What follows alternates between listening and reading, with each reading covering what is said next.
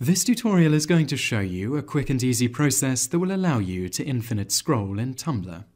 First, you are going to need a small chunk of HTML code to insert into your blog's settings. Navigate to codysherman.com/tools/infinite-scrolling and copy the 2 lines of code that appear just a little way down the page.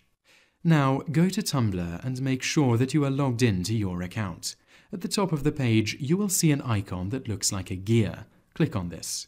On the new page, find the name of your blog in the menu on the left and click it. Under the theme section on the right, click Customize. On the left of the new page, you will see a box called Title. Into this, you will want to paste the HTML code. Click Save at the top of the page. Open a new tab and navigate to your blog.